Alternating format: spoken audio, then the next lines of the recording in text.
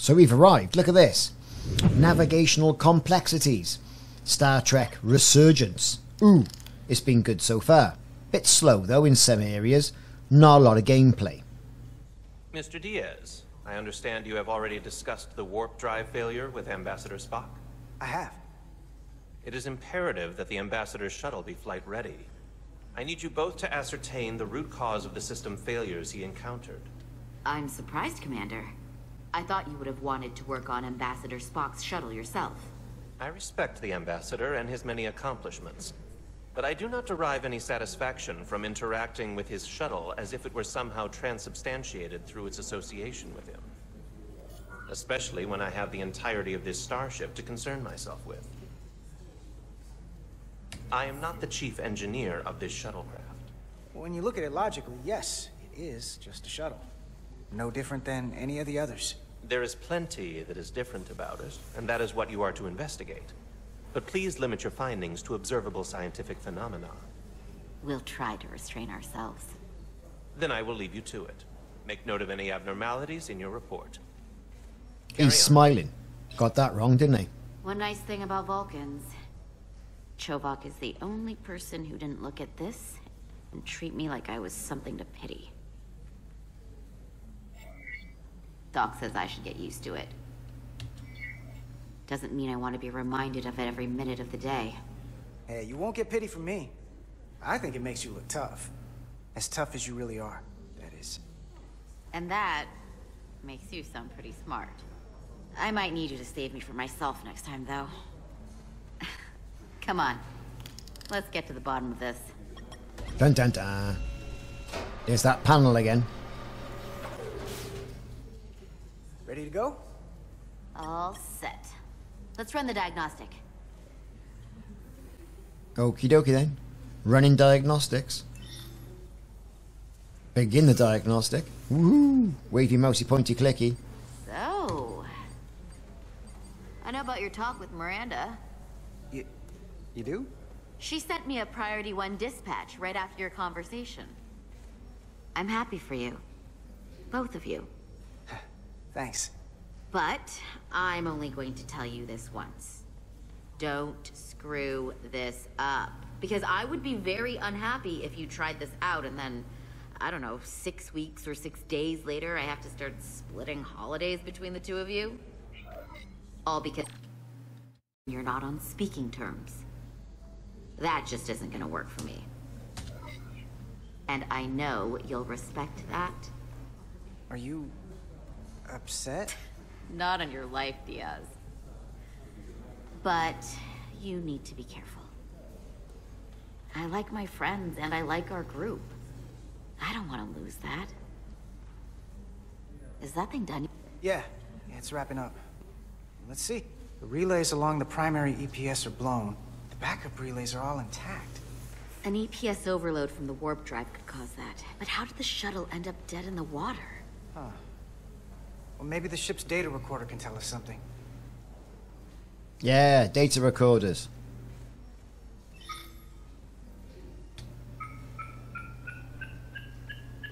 Here. They were only about 8 minutes from their plotted warp point. No faults, just those warnings. What are they? Warnings.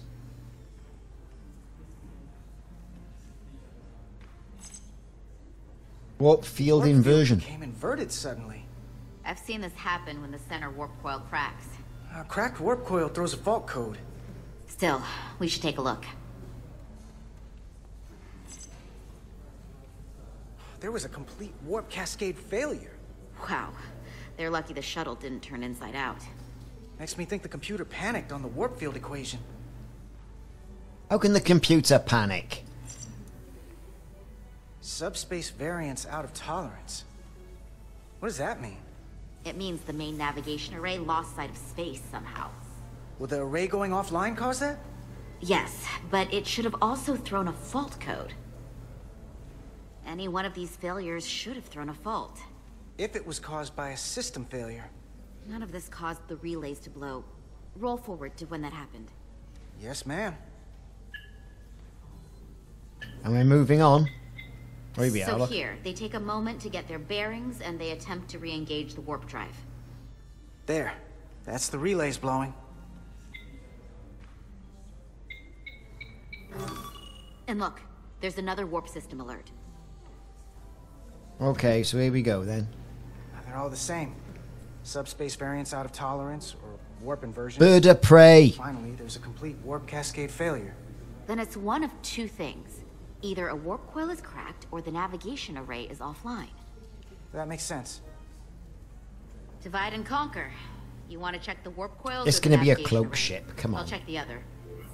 Let's not overcomplicate this. One of these systems is likely broken. Navigation. I'll check the navigation array.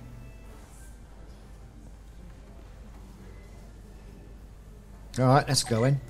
Your tricorder can record and analyze data, though it will reveal the end scene. Okay. Let's get going then. Woo! There you are, look. That's, okay.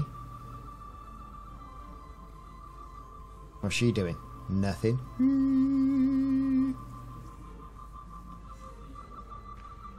Okay, 2.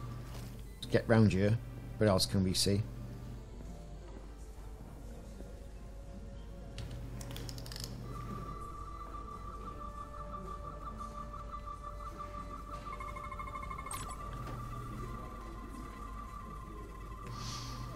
Use Q and E to switch between the deep scan. Okay.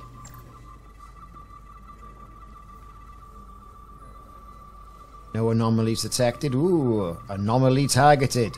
Cool. There we are. Isolinear fields. Okay. Lovely.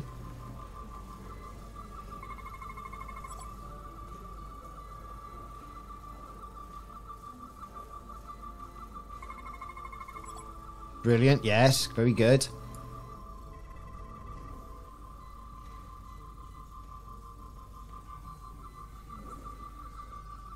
There's no biologics on it. Okay. Completed the scan.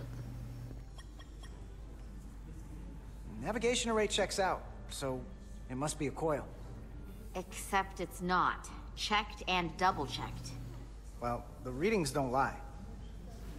Here comes the security detail for the way team.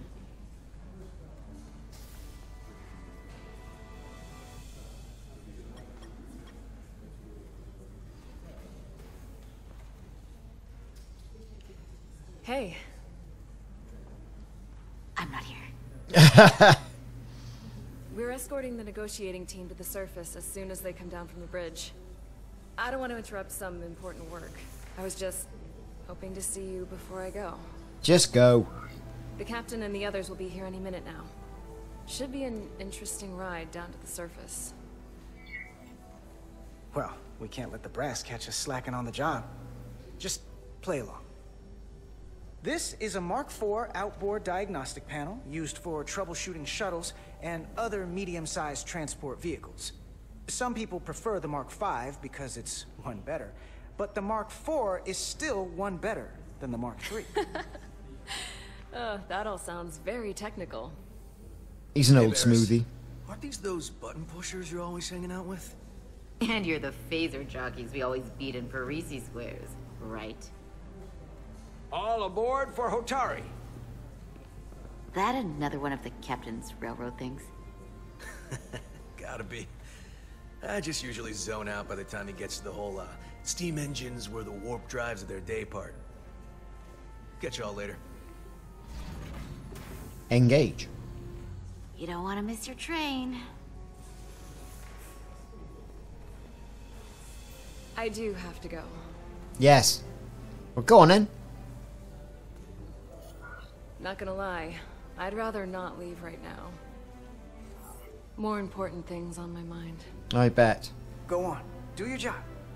I'll be right here waiting for you when you get back. You better be. Keep it professional. Be seeing you. Won't see you through a week, see you through a window.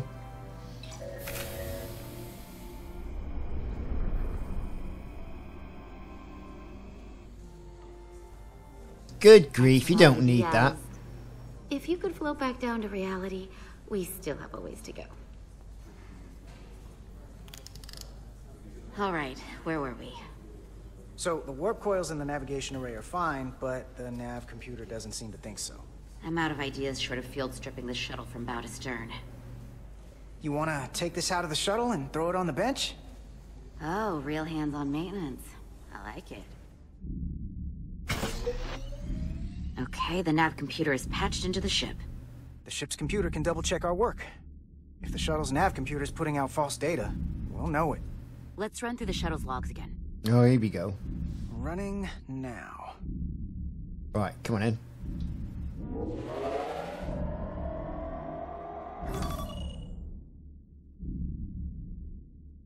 Same. Warp field inversion and a cascade failure. However, the Resolute computer doesn't show the same subspace variance. We're in the same conditions that the shuttle was in when it failed. Why wouldn't the ship's computer get a matching result? What if the subspace variance was a momentary occurrence? That's a possibility, and it would explain why the simulation under our current sensor readings failed to reproduce the issue. But a subspace anomaly strong enough to cause a warp field collapse would leave graviton ripples for days. Ripples. Let's run with the momentary subspace variance theory for now. Roll forward to the shuttle's attempt to re-engage the warp drive. We need the conditions of space around the shuttle at the moment of warp failure. Oh my god. Resuming simulation.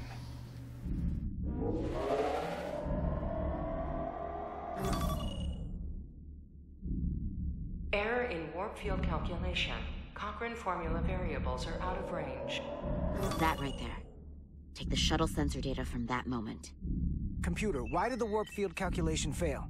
Warp field pressure returned non-orthogonal. Results are undefined. That doesn't help. Wait, what if we use a different ship? Put the Resolute into the simulation instead of the shuttle. Yeah, it should warp just fine. Unless... Computer, run the simulation with the Resolute. Resolute simulated. Computer, give me manual control on the warp power. Okay, here we go. Static field intensity, warp 1.1. 1.2. 3. Warp pressure is destabilizing. Error in warp field calculation. The warp drive has experienced a system-wide cascade failure. Warp field collapsed. Subspace variance is out of tolerance. Cochrane formula results are undefined. Bingo. What-o? The same moment when the shuttle failed to warp, so did the ship. Whatever happened to the shuttle just happened to us. The Resolute will not sustain warp. We can't leave Hotari space. Dun dun dun!